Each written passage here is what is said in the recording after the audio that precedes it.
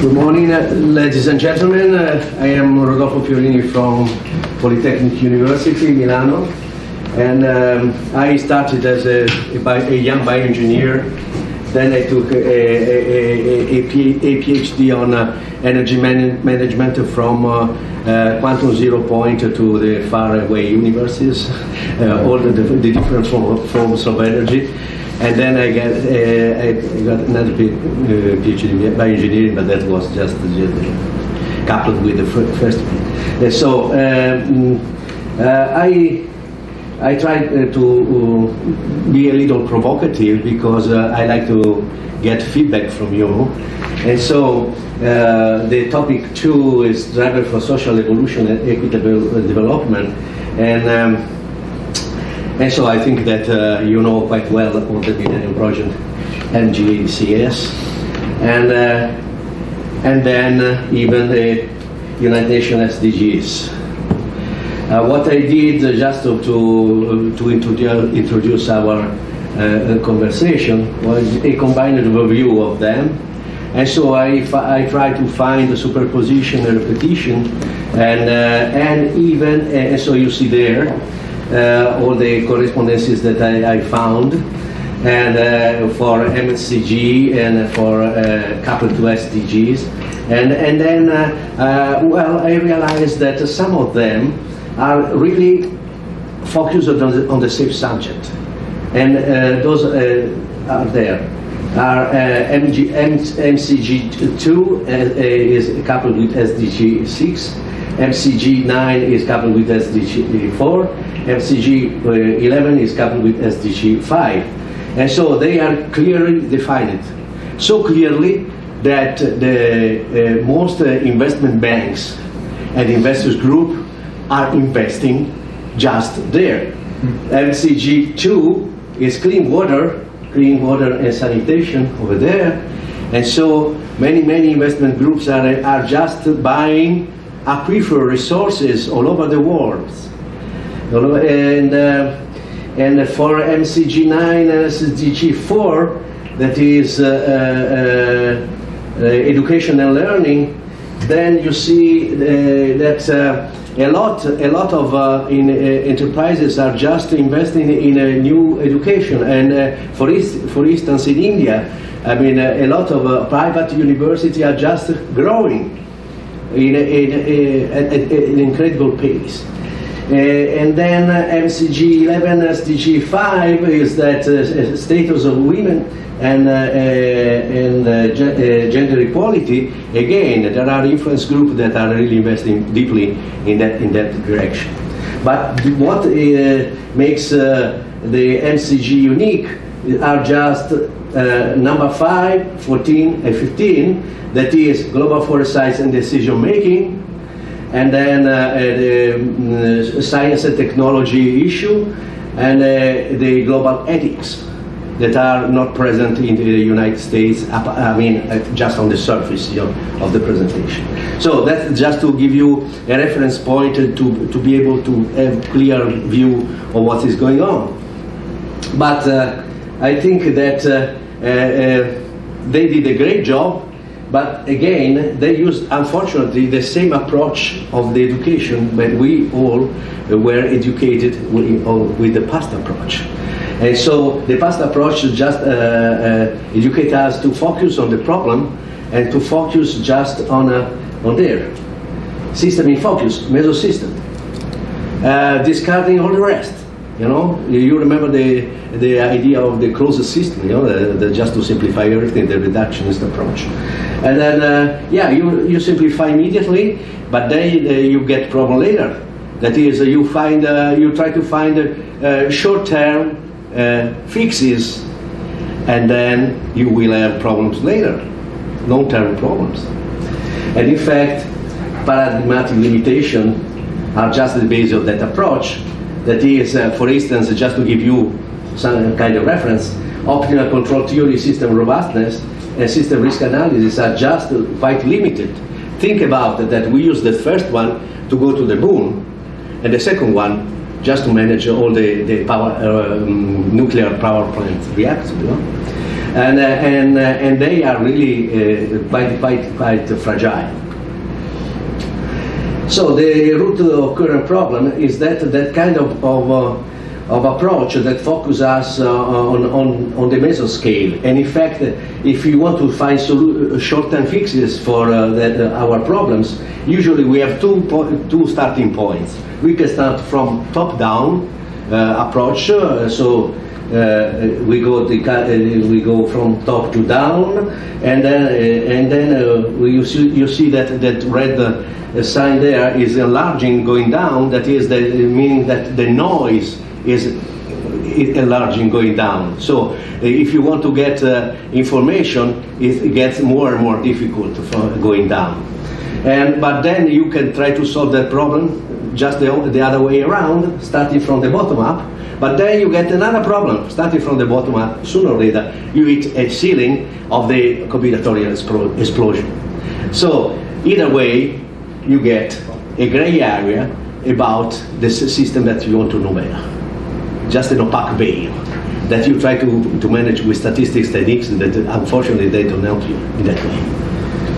And so we need to be aware that observers pour la plus grande part imaginer ce que l'on s'attend à voir. And to observe for a certain point of view, for a major part, is just to imagine what you were already expecting to see. And if you have that kind of attitude, you discover nothing. And in fact, remember relativity further, we cannot solve our problems with the same thinking we used when we create them. Le seul véritable voyage, ce ne serait pas d'aller dans de nouveaux paysages, mais d'avoir notre Jésus. So the real research journey is not to discover new countries, new territories, but to have new eyes. That's the most difficult part of the story. Try to have new eyes with also an obsolete education. So that's we need continuous learning, just to update our database, our background. And so now we discovered in the second half of the past century, complexity is the impossibility of separating a system from its context, a living being from its environment, an object from its measuring instrument. And so it's time to return to original configuration. The intuitive mind is a sacred gift, and the rational mind is a faithful servant. We have created a society that honors the servant and has forgotten the gift. And then instinct is something which transcends knowledge. We have undoubtedly certain finite fibers that enable us to perceive truth, while logical deduction or any other fearful effort of the brain is futile. And the last one is that science cannot solve the nature, ultimate mystery of science cannot solve the ultimate mystery of nature, and that is because in the last analysis we have ourselves as part of nature, and therefore part of the mystery that we are trying to solve. So we have always to remember that we are part of nature. We are not against nature, as the reductionist approach told us. You know, nature is imperfect. It's up to us to make it perfect. Oh, what arrogant approach to modeling understanding. So now we have by default systems are simple, the past one. Some of them are complicated, occasionally systems are complex, weaker systems are exceedingly rare. That's the reductionist approach. Or we have the new track that is by default systems are complex. Simple systems are limiting cases, includes complicated systems, and complex systems treated as if they are simple tend to generate weaker problems. And so, why this? I try to figure out the root at the core of the problem. And so, from information theory, if you want to capture the full information of anything, you have to be aware that there are four fundamental components: the direct space, the codirect space, reciprocal space, and co-reciprocal space. And the reductionist approach focuses only on direct space.